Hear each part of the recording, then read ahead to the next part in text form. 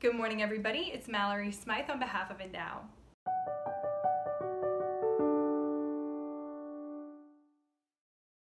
I remember where I was whenever Pope John Paul II died.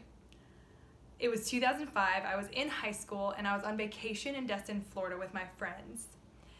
And I remember watching it on TV, but I had no idea the kind of life this man had lived. And as I've grown into my Catholicism, I've learned that Pope John Paul II is one of the great men to ever have lived.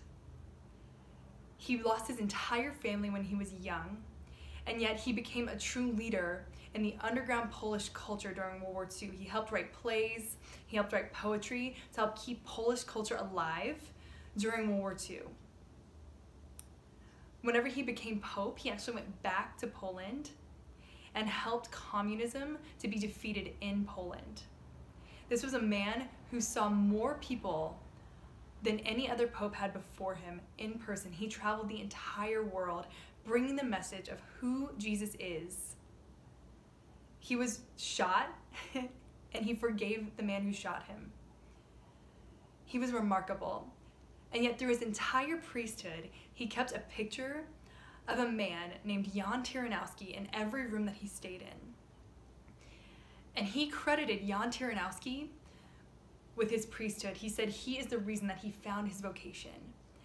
And so this week is the feast day of St. Pope John Paul II, and in his honor, I want to tell you about the man who helped him find his vocation, Jan Tyranowski. So Jan Tyranowski was a Polish man, and he was very shy. He did not like being around people. He looked a little bit awkward. He was an accountant for a little while, but that was around too many people, and so he ended up actually becoming a tailor who could work out of his home. And so this man who had somewhat of a social anxiety would go to Mass every Sunday. And as he's sitting in the pews one day, the priest said, "It is not hard to be a saint." And it was those words that grabbed the soul of Jan Tyranowski, and he said, if it's not hard to be a saint, then I want to be one. And so he said, okay, well, what can I do? He decided to start a rosary group of men at the local university. And so against his nature, he went to the university and started meeting men and inviting them into this prayer group.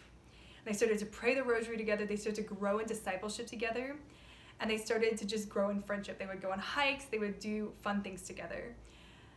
And out of that group, many of the men became priests. And one of those men was the young Karol Wojtyła. And he became St. Pope John Paul II. See, saints come in many different shapes and sizes. God plays to our nature. We can be the super evangelist like St. Pope John Paul II with this great grand call, or we can just say yes in our everyday small lives, the way Jan Tyranowski did. And he had no idea how God would use him to impact the world like crazy. And so in honor of St. Pope John Paul II and Jan Tyranowski, I would just ask you, how can you be a saint today in your everyday life? What yes can you give God? How can you step out of your comfort zone, learn to trust him, and understand his church better? How can you bring that to other people in your lives in the smallest way? You never know how God will use that to impact the world dramatically.